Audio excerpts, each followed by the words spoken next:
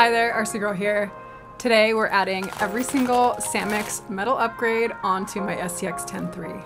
There's a lot of controversy over whether you should be adding weight to your RC crawler. I think if you add it strategically in the right places, keeping that weight down low, it can really help with performance. I want to show you guys all the SAMIX option parts. Today we're going to do a little work on the SCX10.3. Also have to clean it up after Axial Fest, got it a little dirty. Let's take it away.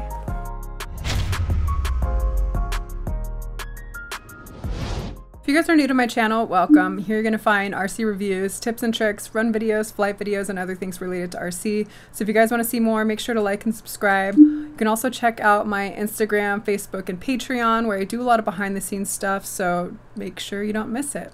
So here's my SCX10.3. I did a whole build video on this. I'll link that up here. But I just got back from Axial Fest. You can see my tech inspection stickers there. It's a little bit dusty, so we're going to have to do some cleanup. Huge thank you to SAMIX for sending out all these option parts for the SCX10.3. Would I recommend installing every single one of these on your rig? Probably not. That is a lot of weight to add to your rig. I think there's a point where you add too much and that's going to actually make it harder to climb over stuff. So today we're going to install every single one of these. But at the end, I'm going to talk about which ones I'd recommend. If you're picking out a couple for your rig, which ones that I would go with. So stay tuned to the end. We're also going to weigh this before and after. It's already a pretty heavy rig. All right, you can see here that is 7.13 pounds, 3.235 kilograms. First, let's take off the tires, get everything all cleaned up, see which parts we want to install first. Let's take it away. All right, so we got our tires off. I actually haven't worked on this since I built it. And it looks like there's a little grease leakage coming out of the portal, so we can clean that up. So our first order of business is going to be installing portal weights. These are kind of cool. So they're going to replace the plastic housing here on both the front and the rear. And so you can see that the bearings are going to slot into there, and they just basically replace the little housing. And they're neat because they have a faux rotor and brake caliper, so they're going to add some scale details. Comes with all the hardware you need, so we're going to have metal on metal. We're going to make sure to thread lock these. These are also included as well, these little hex adapters.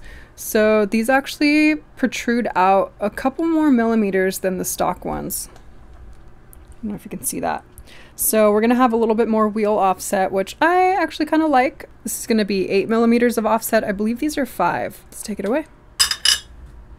They're going to add 132 grams to both the front and the rear.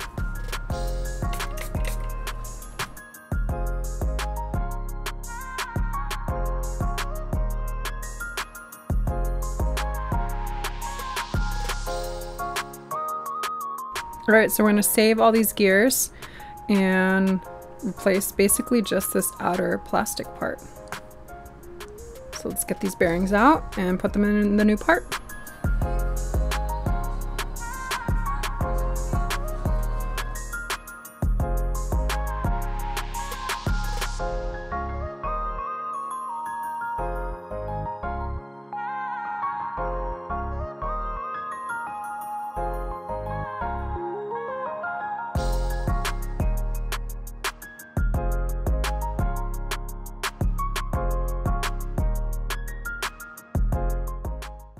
All right, there we have one side installed. The tolerances feel really nice, feels nice and tight. Doesn't look like there's a seam or anything, so that's nice. Hopefully it's sealed here. Yeah, so far so good. Let's do the other side.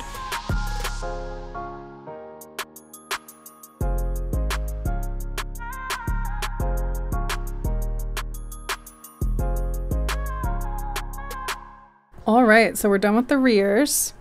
Now we're going to do the fronts. So the front's going to be a little bit different actually, because we're actually replacing this knuckle here as well as the outer housing.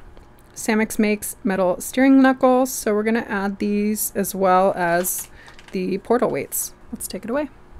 That is about almost half a pound. 251 grams minus what we're taking off. So these probably don't weigh too much, but basically that is the weight that we're adding onto the rig.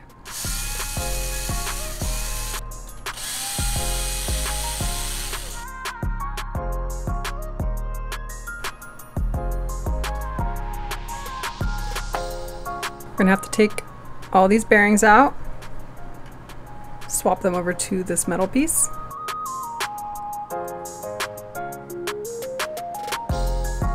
Nice.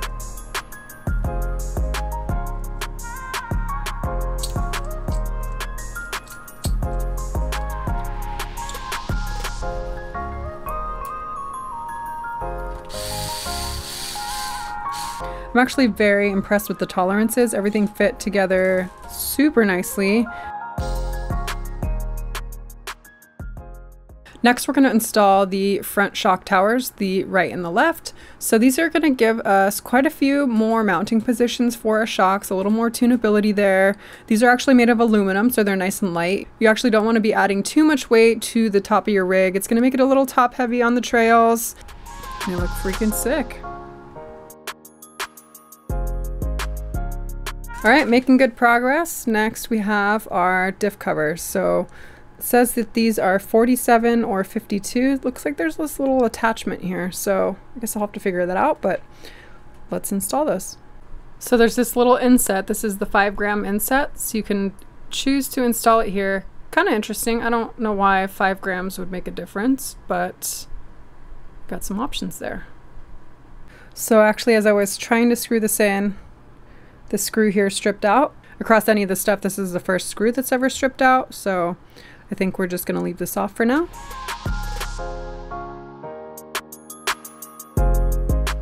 One thing I wanted to point out with the diff is that I noticed with full steer, you're getting complete clearance with the diff because it's flat. It looks kind of cool, actually. Kind of neat. So you can go full steer and you're still going to have some space between your link and your diff box. So you get full range of motion of your front steering. So that's super nice. One thing I forgot to do is they provided these screw-on weights for the portal boxes. You can actually screw these in to the interior part of the portal box. So there's a set for the front and the rear. I actually might add a little bit more weight to the front so the front end can stay down. That's what I did for my TRX4.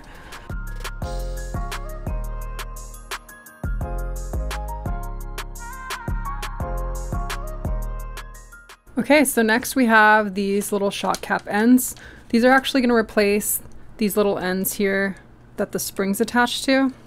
These are OT6 Racing dual spring Voodoo shocks. These are going to replace this little, I think this is a little metal piece, aluminum piece. These are a little bit heavier. They add a little bit of bling. We're going to have to take off the little rod end here to be able to fit that on and then replace it. I actually have one of my favorite newish tools. These are shock pliers. Really great for getting the little ball ends out. Also for gripping the shock shaft without scratching them. So let's take it away.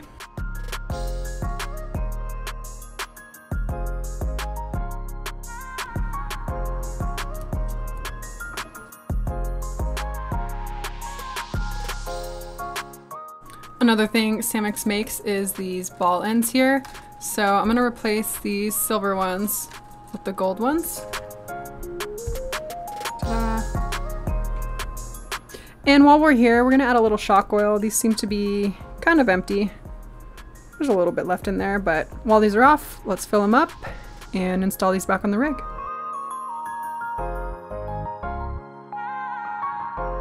For the next piece, we're going to install the high clearance links. For this one, we're actually going to put the tires back on to show you guys the stance of the vehicle with the stock links, and then we're going to install the high clearance links. So one thing I did notice, the threaded part of the end of the axle doesn't poke out as much, so you can't actually use your hubcaps because these require the end of the screw to screw into. So not a big deal, but just wanted to note that. All right, so after mapping everything out, I'm actually only going to install 4 of the links. This kit already came with metal links and for all of the straight ones. We're going to save ourselves some time because installing links is actually kind of a pain in the butt. You have to get them the right length and everything. We're going to keep all of our straight links, but what I'm going to swap out is the curved lower links, so the rear lowers and the front lowers. This will change how the rig sits just a tad. So basically we're going to be swapping out these 4 links here. So let's take it away.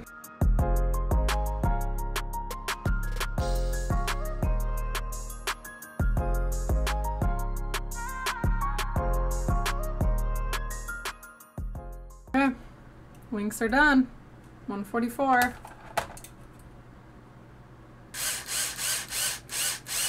All right, so we have all our lower links installed. So you can see there's a bend here. Okay, now that we have the high clearance links installed, let's measure to the rock sliders again. 91.73. I think that's about the same as we got last time, but we have a little bit more clearance here.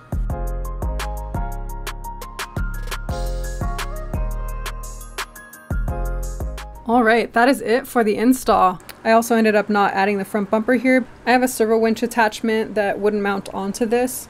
This is from Knight Customs, allows you to run a servo winch up here. So I'm just gonna go without this. But basically, here's all the parts that we took off the rig. 190 grams taken off. All right, time for the final weigh-in.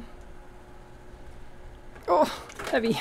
3.662 kilograms, 8.08 pounds. That's with tires, chassis, battery. Let's add the body and see what our final weight is. Whoa, 9.24 pounds.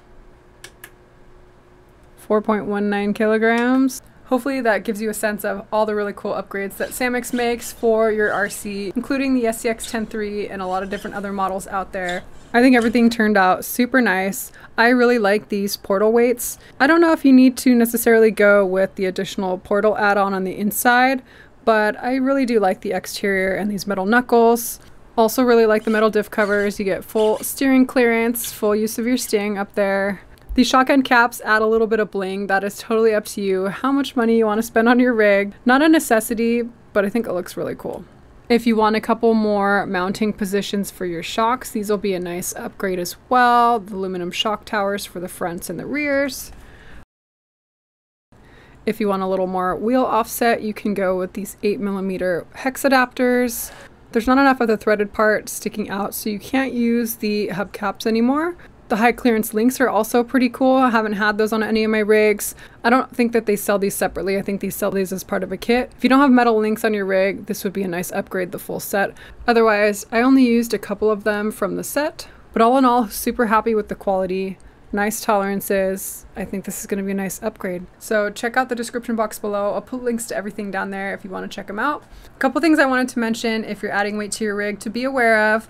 Adding more weight is going to put some more stress on your gears and your portal boxes, also in your transmission, so keep an eye out for that. Adding more weight is also going to put some more stress on your steering servo, so make sure you're running a high torque servo, something that can handle the added weight. I'm running a Power Hobby 729 MBL steering servo, which is plenty of torque for the weight that I added, but something to be aware of. So huge thank you to SAMIX for sending out all the parts to try out on my channel. Also, huge thank you, as always, to my patrons on Patreon. Really appreciate your support, so thank you so much to all my patrons. Okay, I think that's it. As always, make sure to like and subscribe, or see you later.